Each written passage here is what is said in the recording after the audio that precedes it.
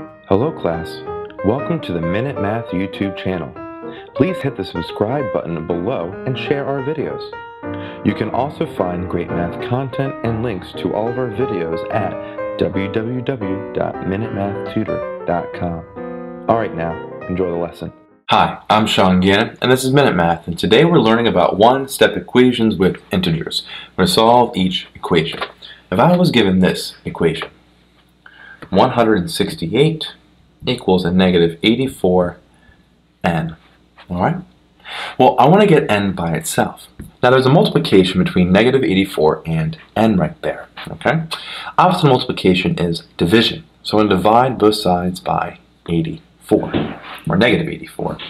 This will get me, well, the negative 84's cancel, n by itself on the right. On the left, 168 divided by negative 84 is a negative 2. Alright? Positive divided by a negative is a negative. 168 divided by 84 is 2. Alright?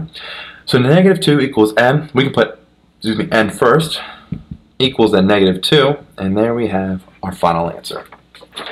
Quick recap, we're given 168 equals negative 84 times n, and we have to solve for n.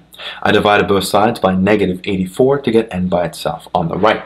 168 divided by negative 84 is negative 2, and so we got our final answer, n equals a negative 2.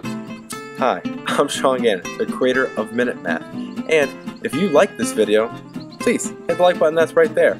If you have a mathematical question, just add it to the comment section below. And lastly, if you want to see more videos just like this one, hit subscribe.